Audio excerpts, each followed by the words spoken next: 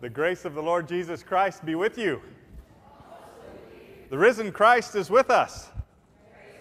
Praise the Lord. Welcome to First United Methodist Church. I'm Pastor Wade Powell. It's a pleasure. I apologize. I was just walking around visiting, and all of a sudden it was time for us to begin worship. But you know what I like to say is fellowship is part of worship. So we were worshiping even before we knew we were worshiping in here today, right?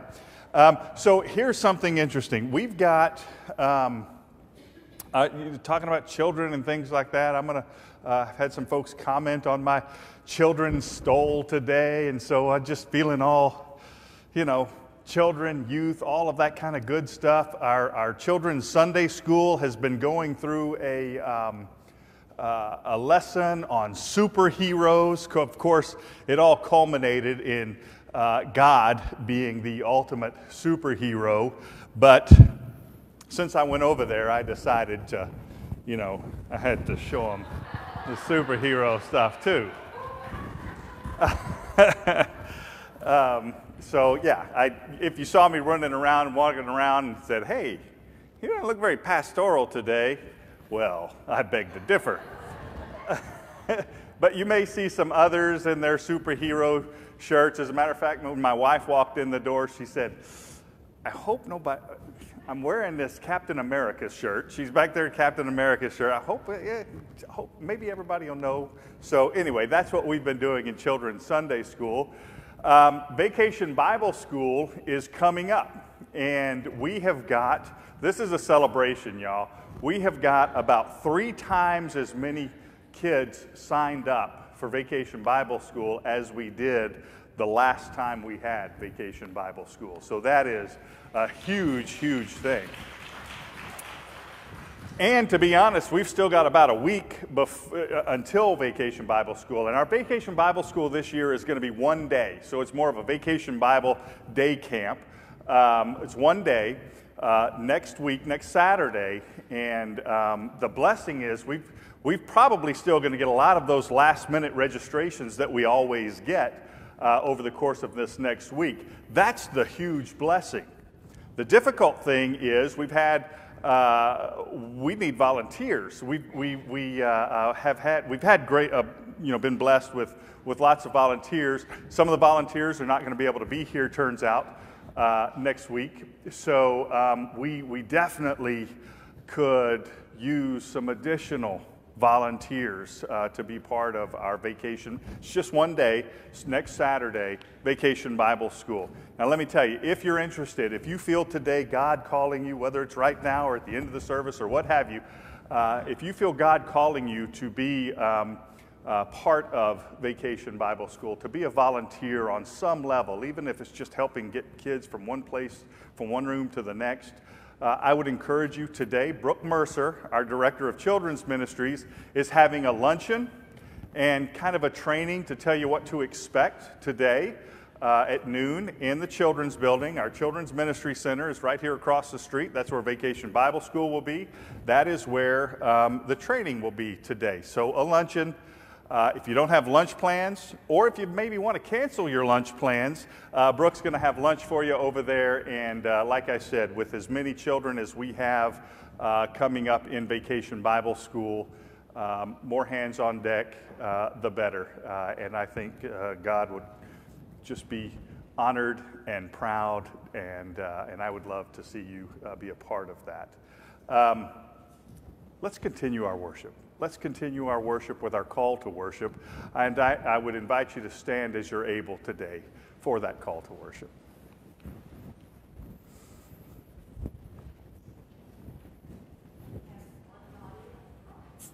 We gather together this day, blessed by one Spirit.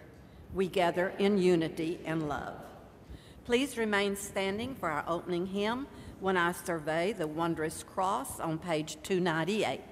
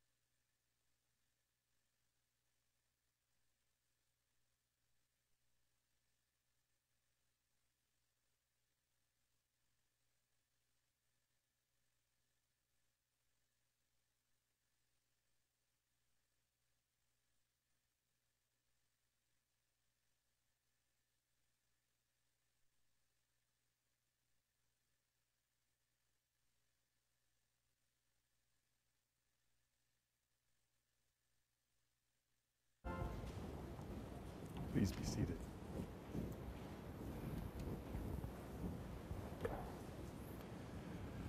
You may be seated, and I would invite you to join me in our opening prayer. Let us pray. Speak truth to us this day, O God. Speak truth to the most inward parts of our hearts and minds, that we might speak your truth in love, and that you might speak your truth through us each and every day. In your holy name we pray. Amen.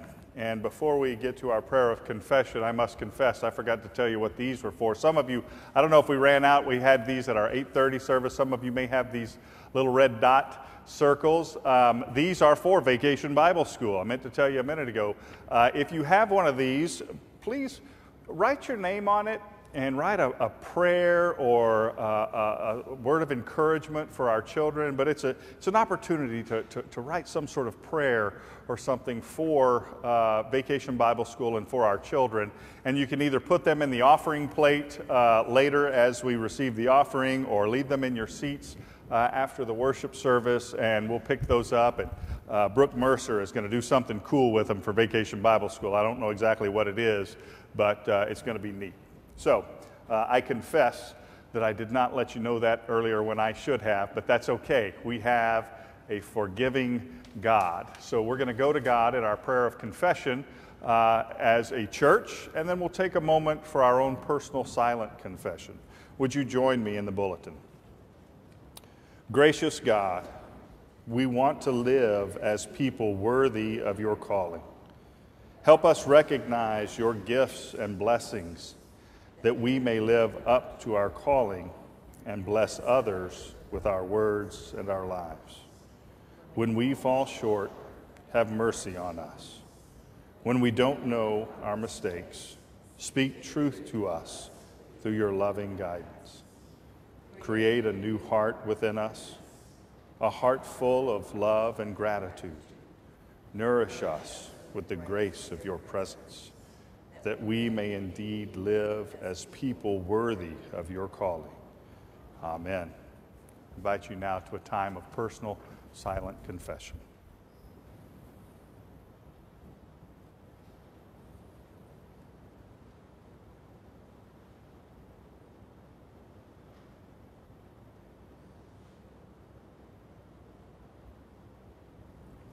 Hear the good news. Christ died for us while we were yet sinners. This proves God's love toward us. In the name of Jesus Christ, you are forgiven. In the name of Jesus Christ, you are forgiven. Glory to God. Amen. Our prayer for illumination. Lord, open our hearts and minds by the power of your Holy Spirit, that as the scriptures are read and your word proclaimed, we may hear with joy what you say to us today. Amen. Our first reading comes from Ephesians chapter 4, verses 1 through 16.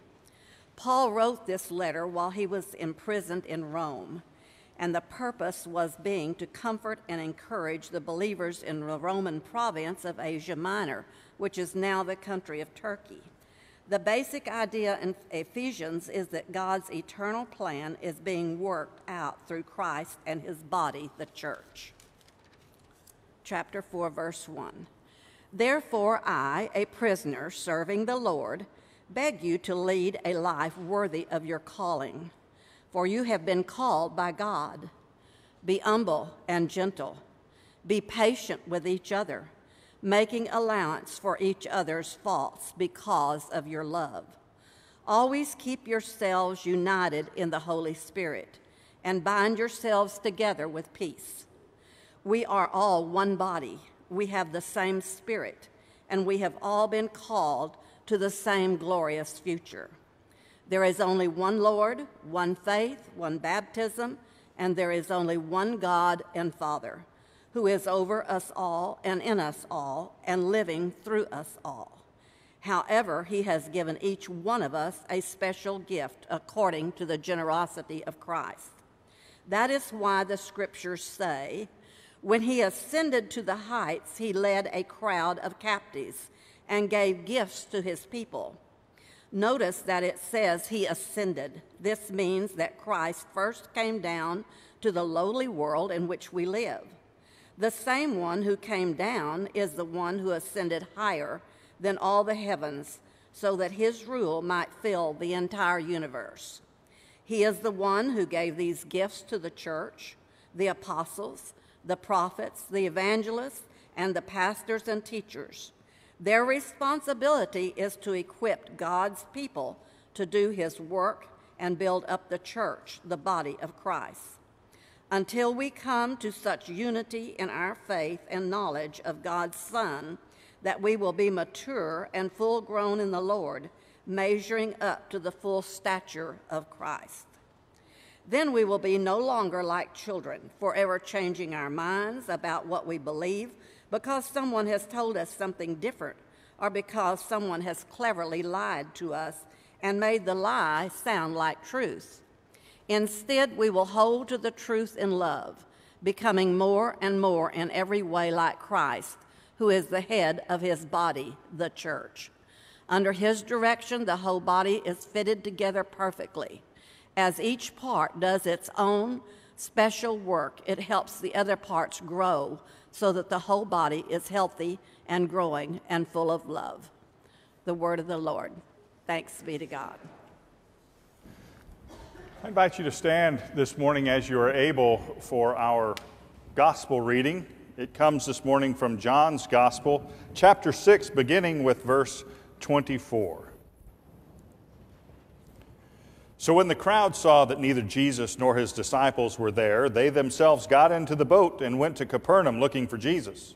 When they found him on the other side of the sea, they said to him, "Rabbi, when did you come here?" Jesus answered them, "Very truly I tell you, you were looking for me not because you saw signs, but because you ate your fill of the loaves. Do not work for the food that perishes, but for the food that endures for eternal life, which the Son of Man will give you. For it is on him that God the Father has set his seal." Then they said to him, "What must we do to perform the works of God?" Jesus answered them, "This is the work of God, that you believe in him whom he has sent." So they said to him, "What sign are you going to give us then, so that we may see it and believe you? What work are you performing? Our ancestors ate the manna in the wilderness. As it is written, he gave them bread from heaven to eat." Then Jesus said to them, "Very truly I tell you, it was not Moses who gave you the bread from heaven, but it is my Father who gives you the true bread from heaven. For the bread of God is that which comes down from heaven and gives life to the world." They said to him, "Sir, give us this bread always." Jesus said to them, "I am the bread of life. Whoever comes to me will never be hungry, and whoever believes in me will never be thirsty." The gospel of the Lord. Thanks be to God. Please be seated. John's gospel is one of my favorites, but it's not the easiest of the gospels to grasp. John is rich in similes and metaphors and symbols and poetic images and so forth. It's easy for our matter-of-fact minds to get lost in that beauty and deeper meaning of the gospel and not fully comprehend what it is that John is conveying to us about Jesus. Now, I've had some people, in my life who consider me kind of artsy. I oil paint. I did stand-up comedy in college.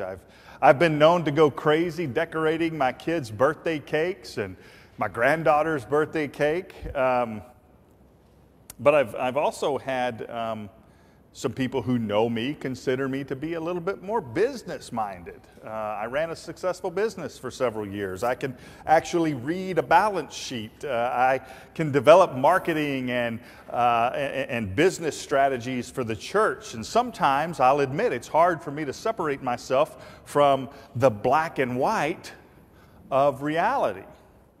Even so, I got to tell you, I've had people look at my oil paintings and want to discuss them with me, and they want to know the meaning of my work. They'll say things like, what does that Hereford cow mean? What does that cow represent in your art? And I usually just say, it's a cow. I like cows. I thought the cow would look good there. And that's kind of the extent of it. But the more I think about things like that, the more I get questioned and asked and prompted and probed to go through that and think about that. Why did I paint that cow? Or why did I paint the fence that particular way? Or what about the sunshine coming through the live oak tree, the branches of the live oak tree and stuff?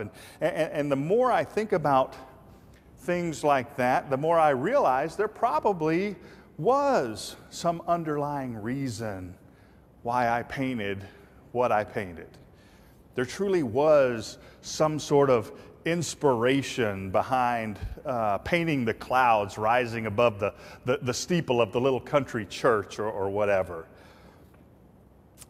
I'm the one that painted the painting, but still it took someone to help me interpret what it was that I painted. That brings me back to the Gospel of John. We come to the text of today's reading so full of metaphor, so resistant to simple, straightforward interpretation, and that makes it, I think, at times a little bit difficult. Stanley Hauerwas, the great theologian from Duke University and Southwestern University graduate, and old college running buddy of our very own First United Methodist Church member Paul Prim, that Stanley Hauerwas said in his book, Unleashing the Scriptures, that the biggest mistake that the church made was allowing us Christians to take the Bible home with us in an attempt to read the Bible ourselves. Now, before you disown Stanley Hauerwas, me, and Paul Prim, I just want to say that reading the Bible is important. Having a relationship with God through His written word is extremely important. What Stanley Hauerwas is saying is that reading Scripture is so important that we ought to be very careful in our reading and interpretation, that we don't bend and shape Scripture to simply accommodate our own agendas. Drawing upon the old Jewish tradition of reading Scripture, Jewish tradition says that in order to read Scripture, you've got to have two Jews. To get, it almost sounds like the beginning of a joke, doesn't it? But you've got to have two Jews together to read Scripture, and that's done to help ensure faithful reading and interpretation of God's Word. Scripture and the interpretation of Scripture is very communal in nature. It's very corporate. It's very, Scripture thrives in groups. You've probably read passages on your own before and felt that you were very comfortable with your interpretation, but then got together with a Sunday school class or another small group to discuss the Scripture, and the Scripture at that point just seemed to pop, just seemed to come alive in the midst of your discussion. The Holy Spirit is with you and present and guiding you always, but even Scripture itself warns us in a good way. Scripture warns us in a good way that where two or three are gathered, God is there in the midst. You better believe it. So where do we go from here? What does that tell us? If we look at our Scripture reading today from John, Jesus is accosted by a bunch of people wanting more bread. Our reading today comes just after Jesus miraculously fed over 5,000 people. The disciples got in a boat and they went across the sea, and Jesus stayed behind for a bit. And the next thing you know, Jesus is walking on water, comes over to the disciples, and instantly they make their way to the other side. Well, eventually the crowds realize that Jesus has gone off, and they go to find him. And we started our reading in verse 24, but if we had started in verse 22, we see that the crowds are a little bit perplexed about things. Verse 22, the people remembered that there was only one boat for Jesus and the disciples, and the disciples took off in the boat. Jesus stayed behind. So where could Jesus have gone? How did he get wherever he went? Well, that's the reason for this perplexing question at the beginning of our reading today, when the crowd finds Jesus, knowing that there wasn't a reasonable explanation for how he got over to Capernaum. They say to him, "Rabbi, when did you get here?" But Jesus doesn't answer their actual question of, "Rabbi, when did you get here?"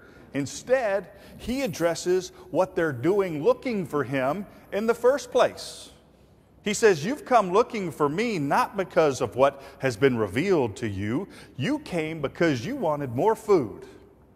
You got hungry again, wanted more food.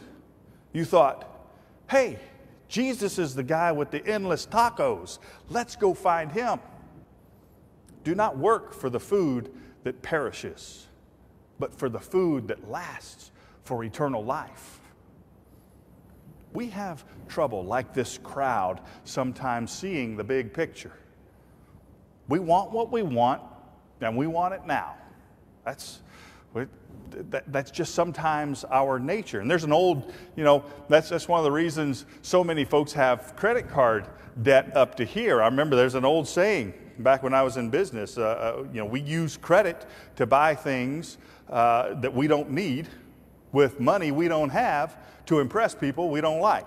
But that's sometimes our nature. Sometimes our nature is to take care of what's right in front of us, to do and only see that which is right in front of us, that which impacts us at this moment. And sometimes we do that neglecting the bigger, the more important picture. That's part of what our Thriving Congregations team is all about, trying to look at the bigger picture. Now, I'm not going to get into Thriving Congregations today, but in a few weeks, we're going to be holding a church-wide town hall meeting to discuss Thriving Congregations and the emerging vision for First United Methodist Church. But back to what I was saying about Jesus. He was pointing out that the crowd was only concerned with their perceived need, more bread. They never saw or understood their actual need. They missed the whole Messiah part. They were so focused on this temporary need that they missed that eternal gift. Jesus said, "You people have tracked me down for food. You're working hard to get this bread, but what you need is something greater. You're still not getting what I'm offering." We get calls to the church quite often. "I need help paying my electricity bill," they say. "It's going to get cut off today at 11 o'clock or at 3 o'clock or what have you. It's going to get cut off. Can you help me?" That's right now need.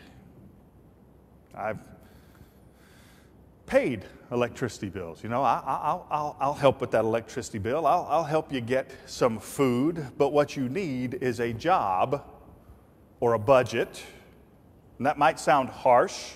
It's true enough, but let's look at it from a larger perspective as Jesus.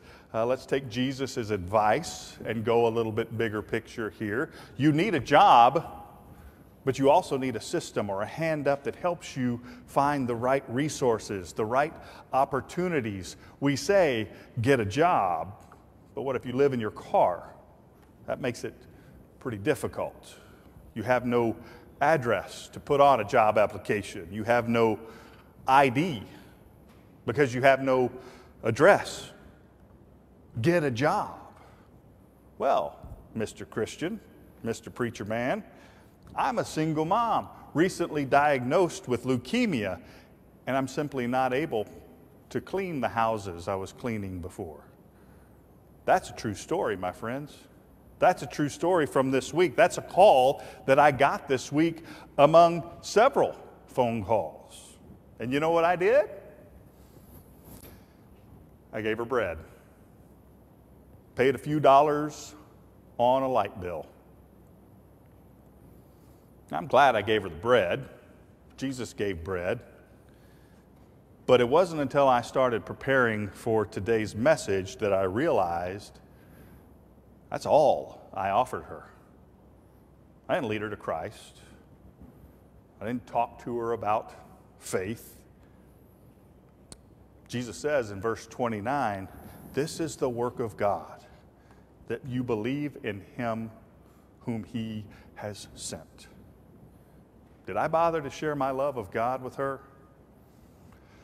I was busy. I'm an important guy, senior pastor, big downtown church, tall steeple and everything.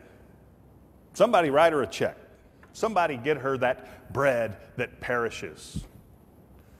I've got too many meetings to deal with things like eternal life and God's unending grace. That's got to change. That's got to change. I'm going to personally deliver a box of groceries to this woman's door. But I'm also going to talk to her, get to know her, invite her to be part of our family. And you, her brothers and sisters, her family, fellow Christians, will nurture her and her children not with light bills and bread, but with food that does not perish. I mentioned Thriving Congregations a minute ago. That's a group of First United Methodist Church members that have been tasked with helping discern God's vision for our church.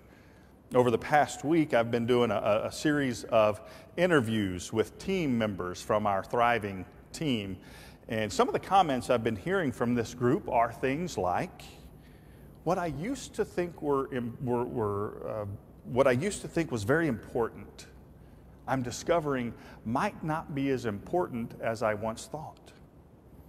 This group, whether they know it or not, are embracing that corporate understanding of working with the Holy Spirit for discernment and interpretation.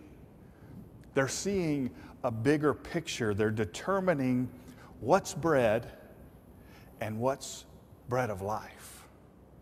Sometimes churches see their buildings, their worship styles, their particular traditions as the bread, the bread that those crowds were chasing after, that they thought were of the utmost importance. This temporary stuff is sometimes understood to be the things of utmost importance, but then Jesus comes along and shakes things up, saying things like, what about those neighbors across the tracks? What's going to help get the gospel to them? What about the businessman down the street? What about the family with 3 kids? What about the teenager who doesn't have a ride to church? Those are bread of life questions. Of course, the point of our gospel reading today is that faith in Jesus Christ, the gift from heaven, the true bread, is offered to us without price. Faith in Christ by God's grace is our salvation. The crowds didn't get it, but we do. We get it.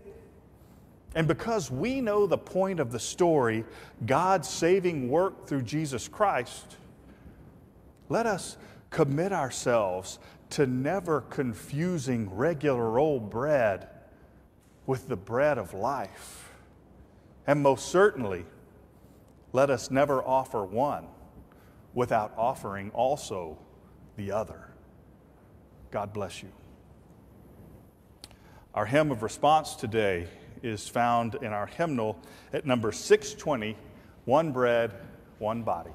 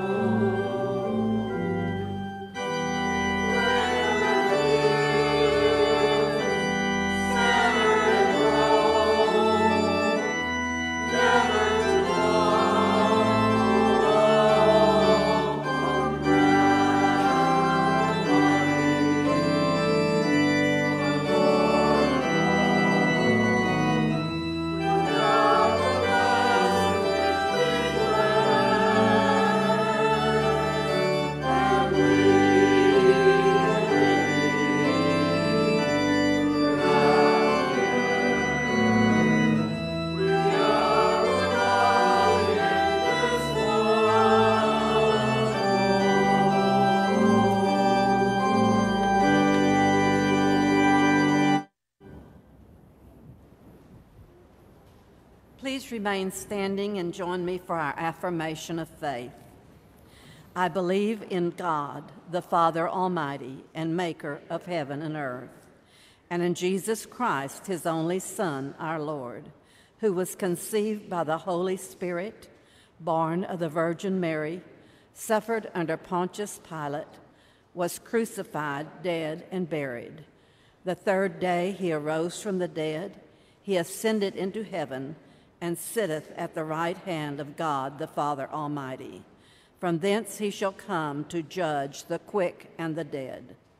I believe in the Holy Spirit, the Holy Catholic Church, the communion of saints, the forgiveness of sins, the resurrection of the body, and the life everlasting.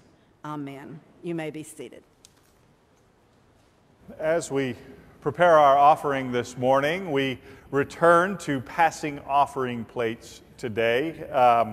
So I would encourage you, as you prepare your offering today, to also keep in mind that, that you can give not just your financial blessings, but we also give to God our prayers for one another. And I would encourage you to text in your prayer requests today as part of your offering.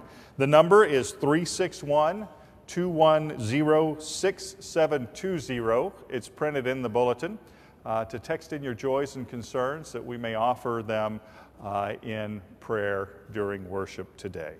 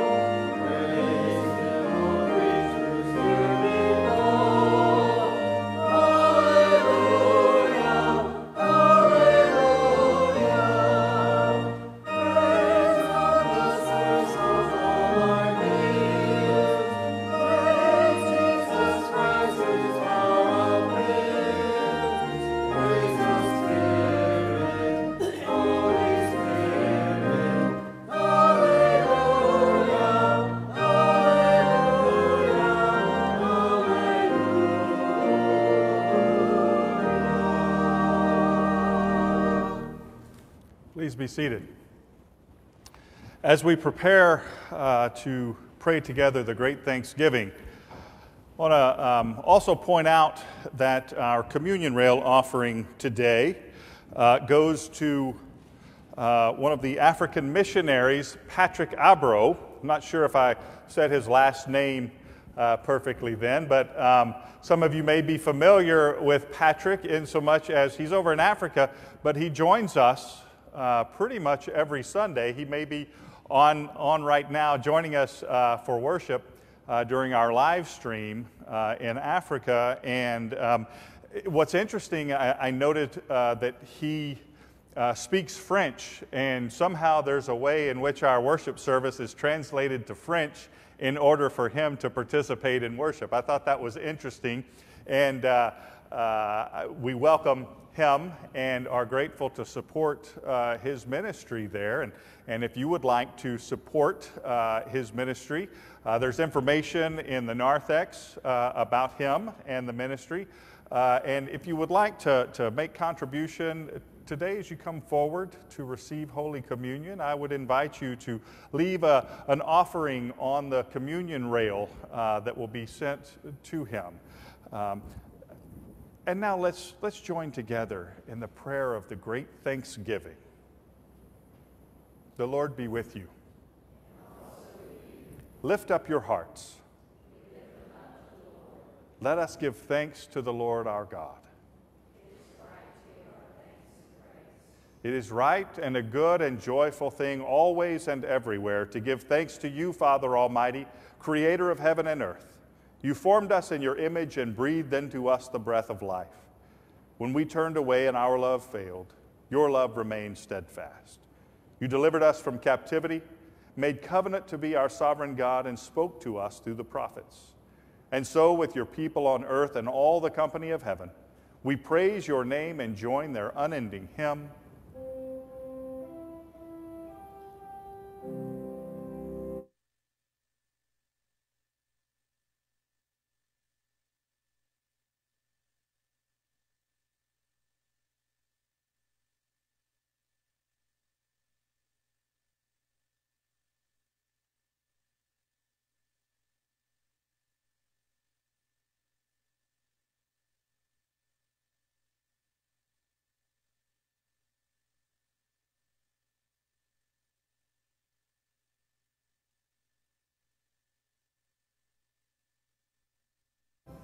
Holy are you, and blessed is your Son, Jesus Christ.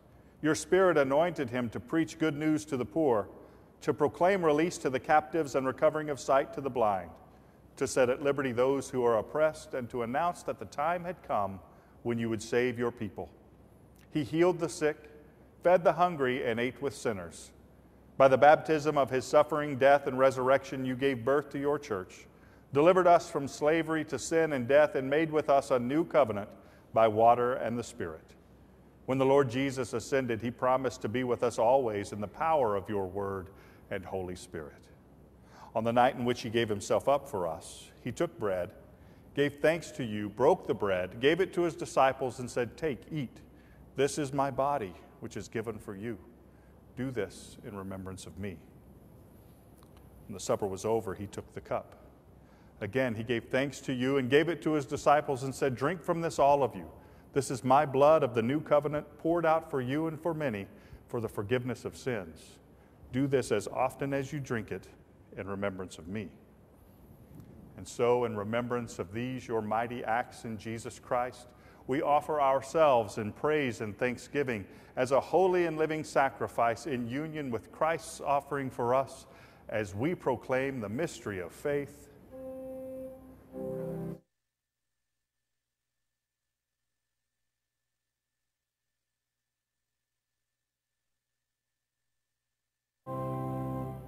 Pour out your Holy Spirit on us gathered here and on these gifts of bread and wine.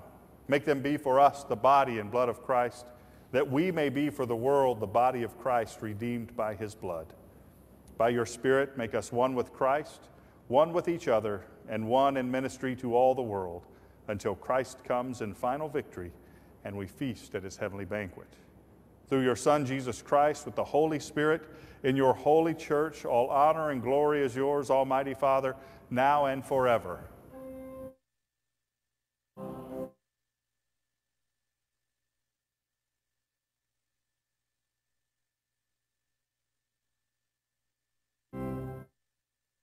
The Lamb of God who takes away the sins of the world. Thanks be to God. I would invite those that are assisting in Holy Communion, serving Holy Communion this morning, to come forward.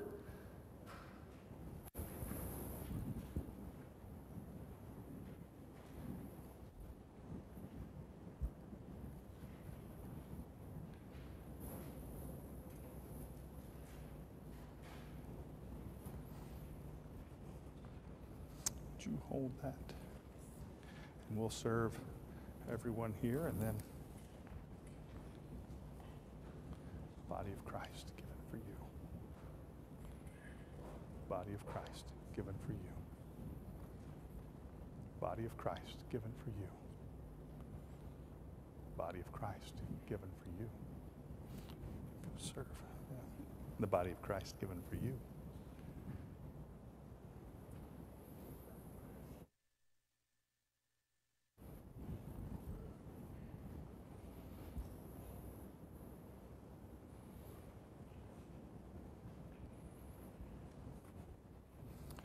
You each serve a loaf. You can be right here. Mary Jo, if you'll stand next to her.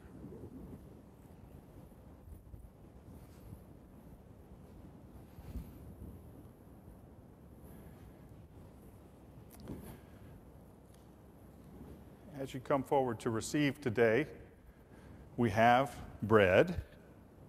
We have our small communion cups, but we also have these self-contained communion packets. If you prefer and are more comfortable receiving them, they have the wafer on top, and then pull the peel back, and the juice will be exposed at that point. Those are available to you. Otherwise, you're invited to come and share in this bread of life.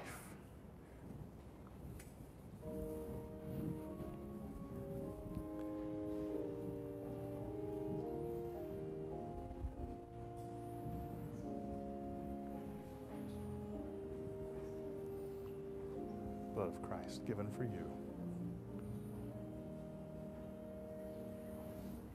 Blood of Christ given for you. Blood of Christ given for you.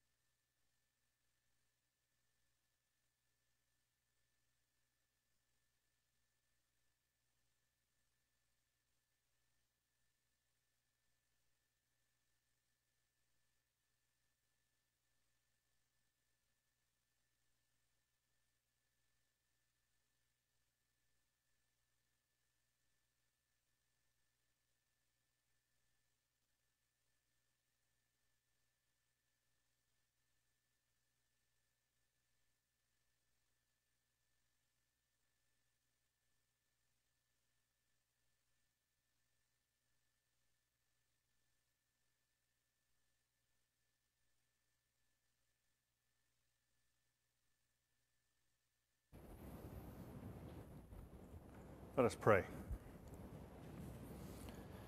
Eternal God, we give you thanks for this holy mystery in which you have given yourself to us.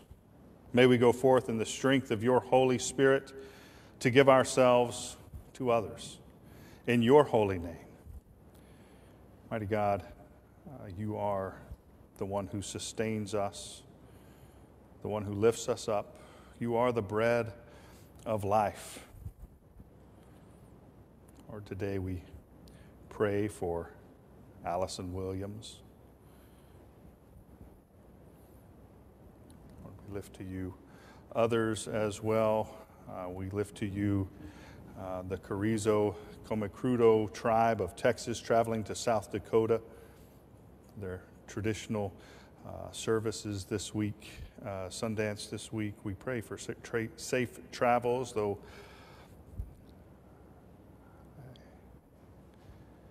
Lord, we also lift to you prayers for courage and confidence for young adults leaving for college for the first time.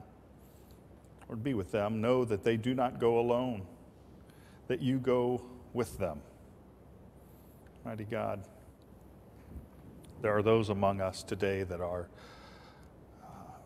mourning the loss of loved ones, that are enduring difficult trials of illness and pain and anxiety, those that are suffering from broken relationships, financial struggles. Lord, we ask that you helped them and us to see that some of these issues are simply bread. And we ask for your loving arms of life to surround them, to lift them, to carry them and us, bringing healing and comfort. Lord, we give thanks for your holy presence in this sacrament and in our lives.